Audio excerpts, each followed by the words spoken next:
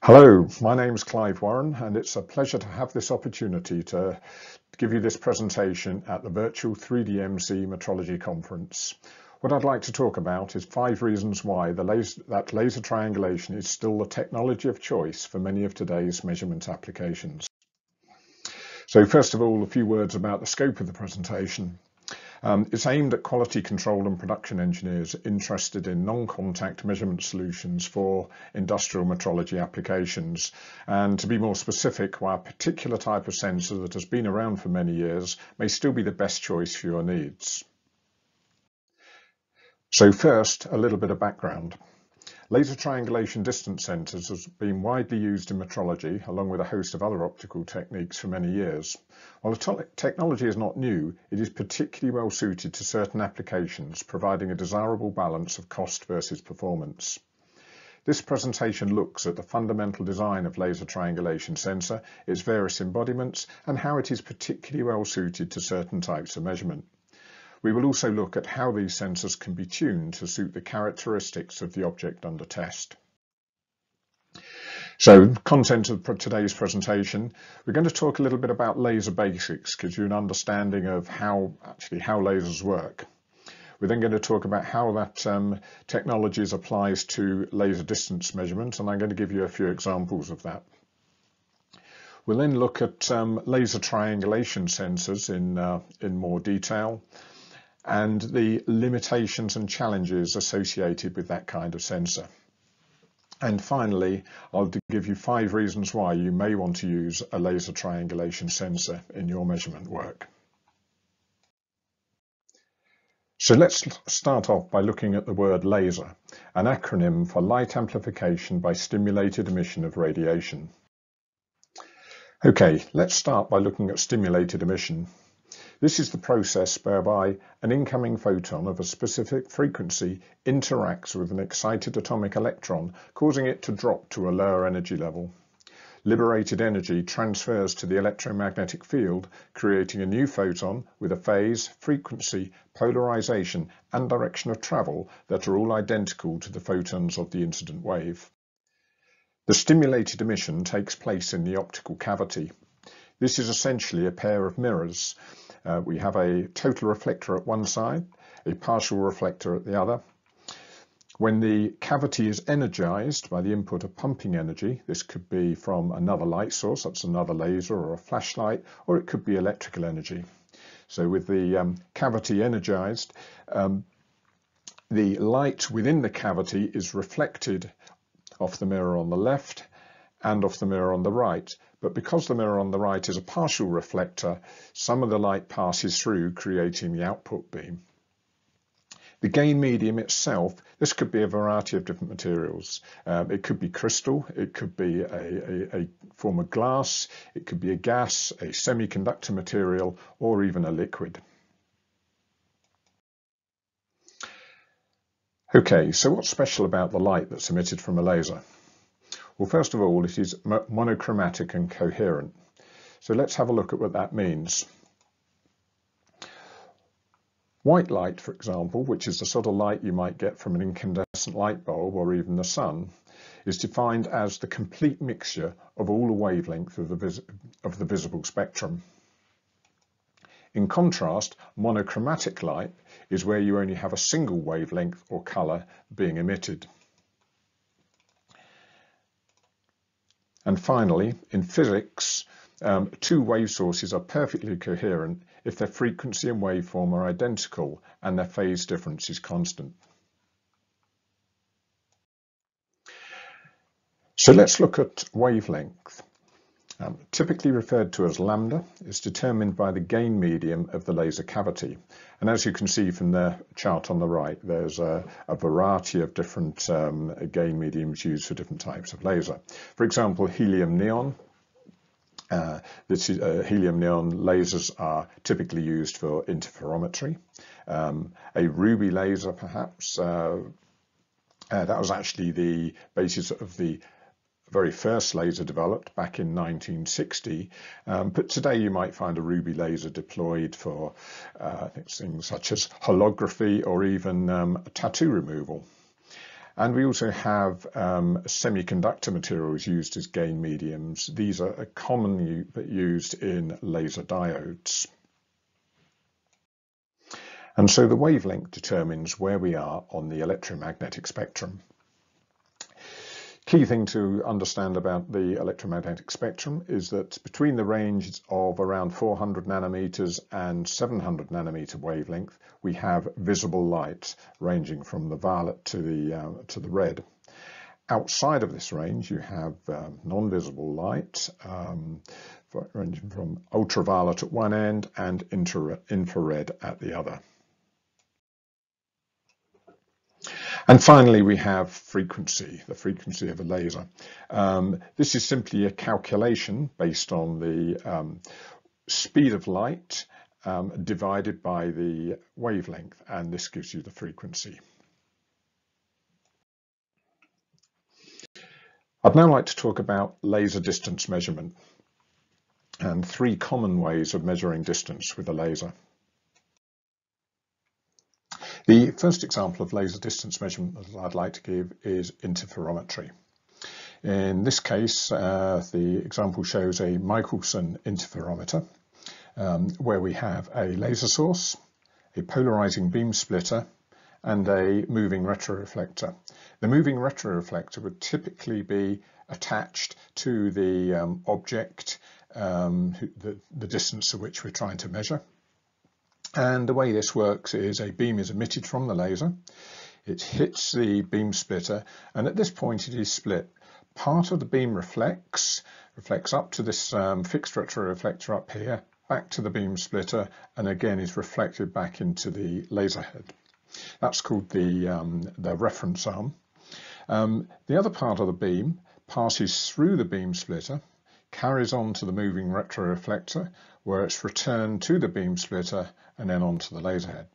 At the point where it passes through the beam splitter, it interferes with the reference arm, causing the generation of interference fringes, which are counted by detectors inside the laser head. Now, of course, those interference fringes are spaced relative to the wavelength of the laser. So if the wavelength of the laser is known, we're able to derive distance. So distance of this measurement of this type is determined by the wavelength of the laser.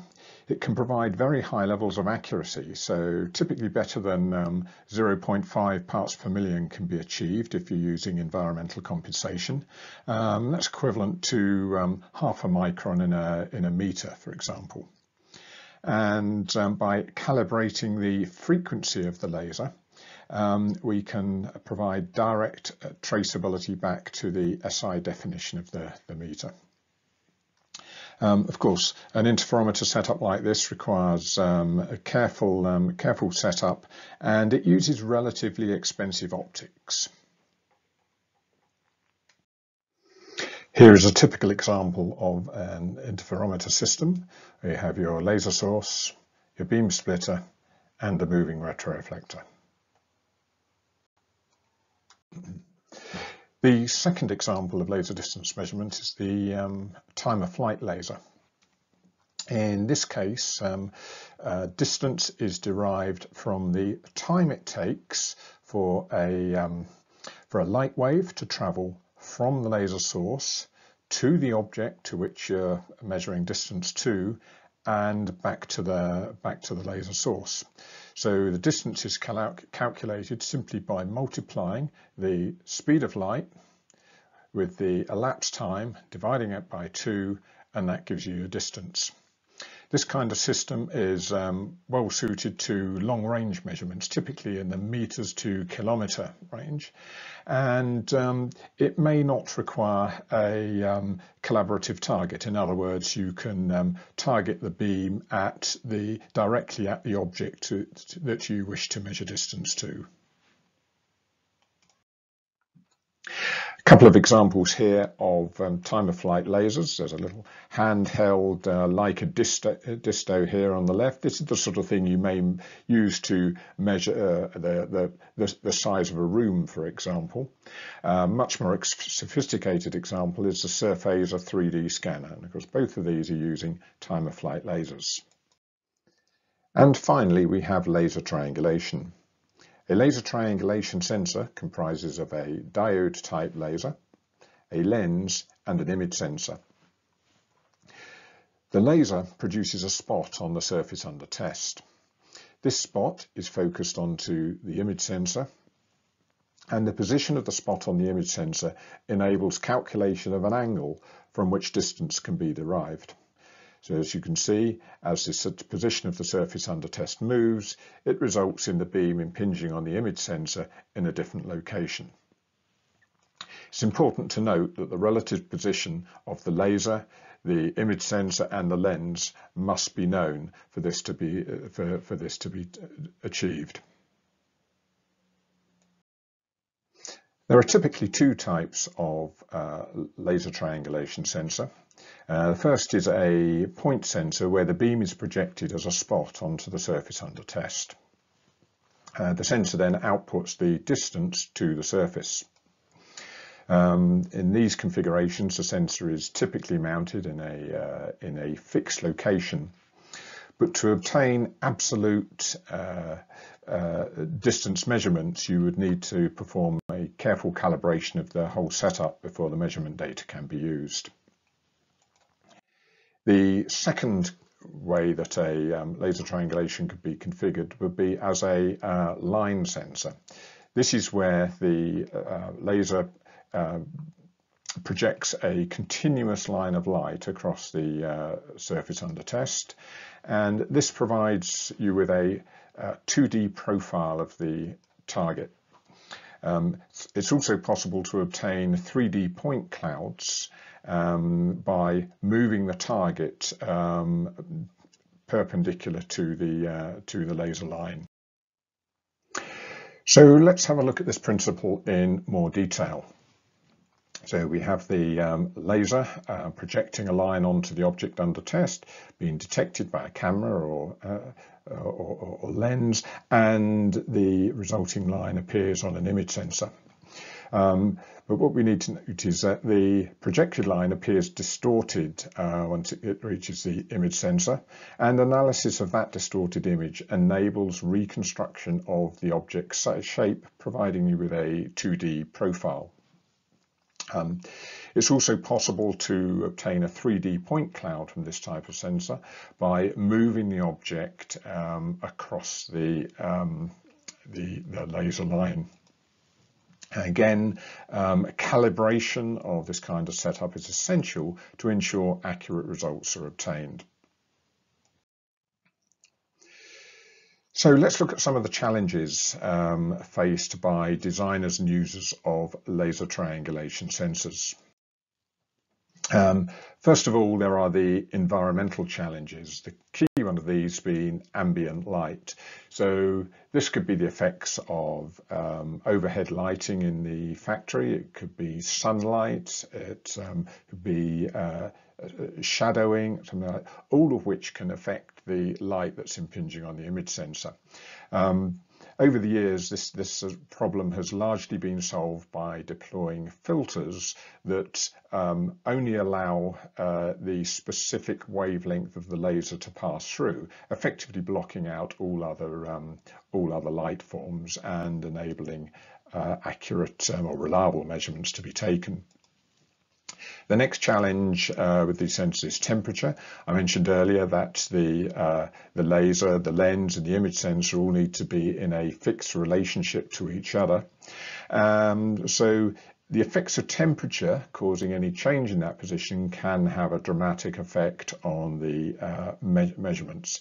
So very careful design is required, and use of materials with a low coefficient of expansion to ensure the effects of temperature are minimized. So the next challenge is spectral transmission. This is the transmission of light through a material. So if you want to measure a clear material, let's say some automotive glass or the protective cover on a headlight, you're going to have to choose a laser with an appropriate wavelength. Let's take a look at this chart. This is a plot of the transmission of light through a polycarbonate material relative to wavelength. As you'll see in the ultraviolet wavelength down here, below 400 nanometers, the material is effectively opaque to the light, so you get plenty of signal back in that range. However, above 400 nanometers, all of a sudden the spectral transmission changes and the majority of the light is now passing through the material, meaning you're unlikely to get a spot on the surface that you could image with the image sensor. So obviously, depending on the sort of material you're going to use, will determine what would be an appropriate wavelength to use for measurement.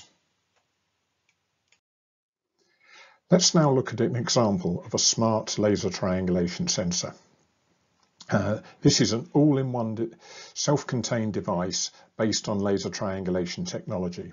And because of the compact nature of the sensor, it's possible to include the central processing unit, application software, the human device interface or the GUI, data storage and communications hardware, all in a compact and robust unit that can be deployed by hand or in automated applications. These sensors can be used on a variety of different measurement applications, measuring features such as gaps, flushes, chamfers, edges, radii, angles, seals, steps and mismatches. So very commonly used in the automotive world, aerospace and white goods industries, for example. And now we come to 5 reasons why you might want to use a laser triangulation sensor. Number 1, they're a mature technology that has been tested and refined over the years. Number 2, they are robust and reliable. Number 3, the design enables them to be made very compact. Number 4, this compactness makes them ideally suited to both automated and handheld applications in manufacturing. And number 5, they are equally well suited to inline and offline applications. So there you have it, 5 reasons why you may want to use a laser triangulation sensor. Once again, thank you for viewing the presentation, and if you require any further information, please don't hesitate to get in touch. Thank you.